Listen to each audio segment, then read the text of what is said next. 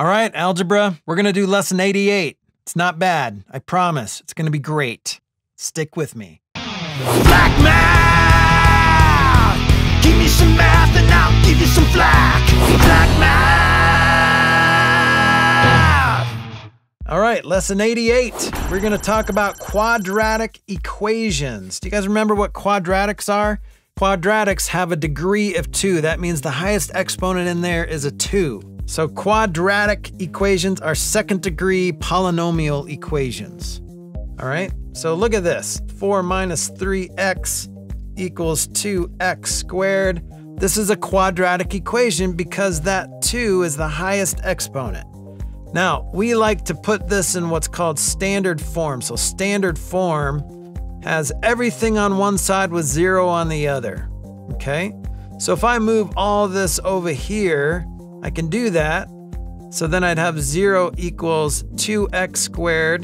Bring that 3x. Remember the shortcut to bring a term over is just to oppositize it. So negative 3x over here would be positive 3x over here.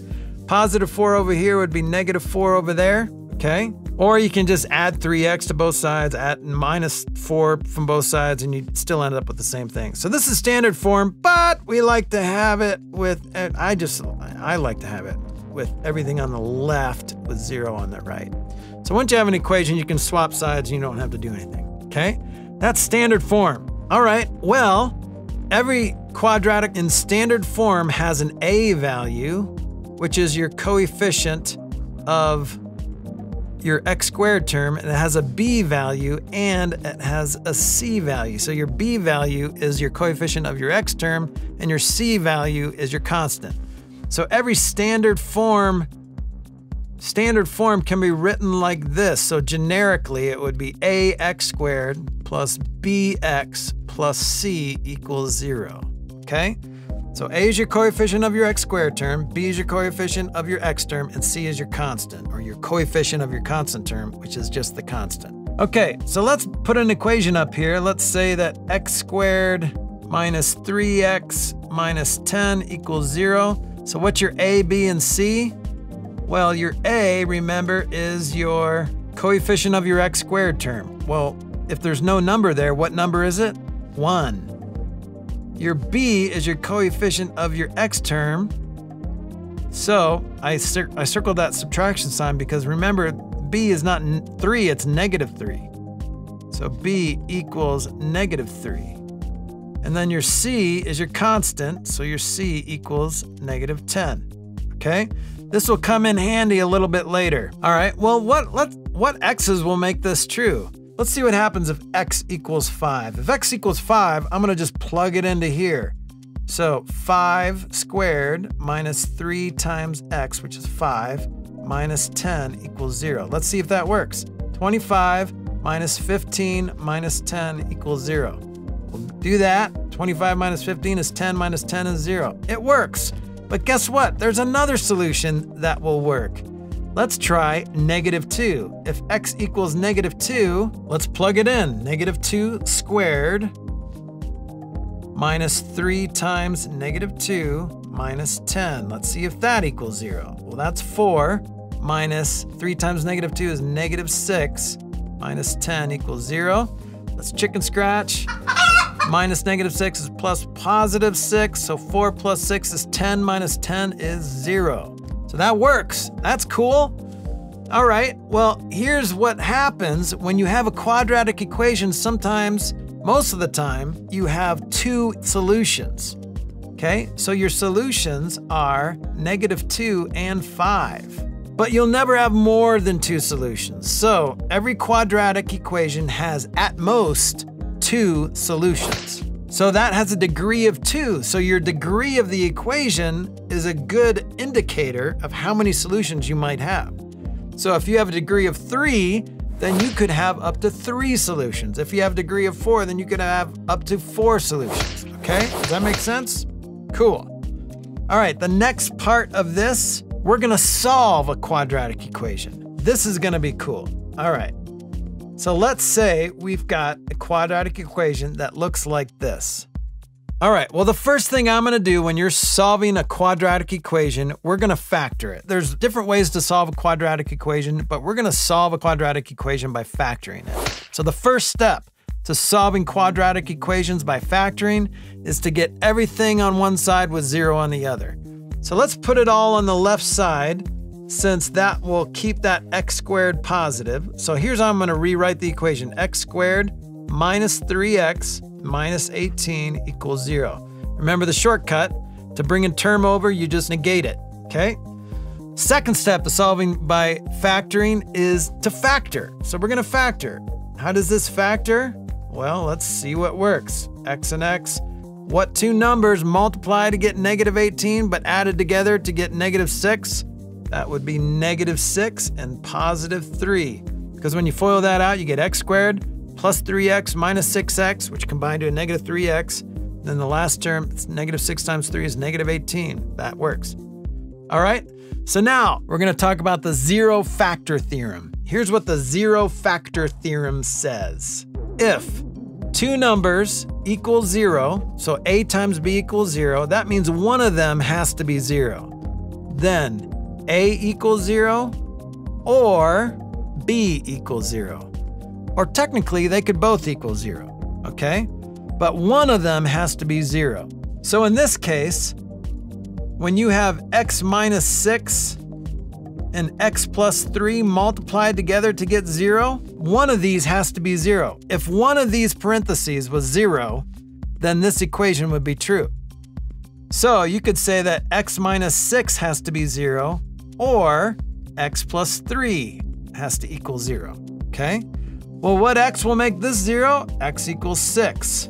What x will make this 0? X equals negative 3. All right?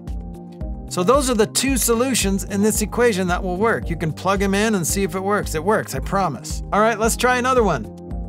Example 2. Here's my quadratic equation. Negative 25 equals negative 4x squared. Okay, first step to solving equations by factoring is to get everything on one side with 0 on the other. So I'm gonna pull this negative 4x squared over here because that will make it a positive 4x squared, and we want our x squared term to be positive. So 4x squared minus 25 equals 0. Okay, second step, factor. What's the first step of factoring? See if there's any greatest common factor that you can pull out of that. Nope, nothing goes into both 4 and 25, and there's only x's in one term. Second step, see if it's a difference of two squares. It is. It's a difference of two squares. So how do you factor a difference of two squares? Square root of first, square root of second. One of them's addition, one of them's subtraction. Boom, you're done. Okay? So now that it's factored, the third step to solving by factoring is to set each parenthesis equal to 0. 2x plus 5 equals 0, or 2x minus 5 equals 0. Okay? Now let's solve for those two x's. So let's see, minus 5, 2x equals negative 5, divide by 2, x equals negative 5 halves. All right, what about over here? Well, add 5, 2x equals 5, divide by 2, x equals 5 halves. So x equals negative 5 halves or positive 5 halves in this equation. Example 3, x minus 56 equals negative x squared. Okay, first step, get everything on one side with 0 on the other. I'm gonna put everything on the left side because that sucker's negative. So I want it to be positive. So x squared plus x minus 56 equals 0. Second step, factor. What two numbers multiply to get negative 56 but add up to get positive 1? That's plus 8 and x minus 7. All right, now set each parenthesis to 0, or you could probably just figure out what x will make this 0, what x's will make these 0. Okay? Well, if this was a negative 8 plus positive 8 equals 0. And that would be 0 times who cares, because this is 0. 0 times anything is 0. Well, what x will make this 0? It looks like positive 7. 7 minus 7 equals 0. They don't have to be both 0. They just have to be one or the other. So you have two options, x equals -8 or +7. Boom. All right, one more example. Here we go. Example 4. 3x squared minus 6x equals 9. Okay, first step, get everything on one side. So let's pull that 9 over here. So we have 3x squared minus 6x minus 9, because it's +9 on the right side, equals 0. Second step, factor. What's the first step of factoring? Yes, take out the greatest common factor. 3 times x squared minus 2x minus 3 equals 0. See what I did? I just took a 3 out. Now look what happens. Now I could just stop right. I could keep factoring, or I could notice, hey, what happens if I just divide everything by 3? Look what happens. That just disappears, because what's 0 divided by 3? 0. So here's my equation. X squared minus 2x minus 3 equals 0. So it's like that 3 was never there. That's okay. Press pause. Solve this. All right, so here's what you should have gotten. Let's see, the next step after we got everything on one side was to factor. So let's factor this. What two numbers multiply to get -3, but add to get -2? -3 and +1, because -3 times 1 is -3, but -3 plus 1 is -2. All right, now what x's will make this true? Well, you could just rewrite the two equations, or you could figure out that, okay, x has to be 3 or -1. Because 3 will make this parentheses 0, and -1 will make this parentheses 0. All right? That's it. How's that feel? Does that feel okay? Does that feel okay? Okay. Good job. You did it. That was lesson 88. Boom. Black man!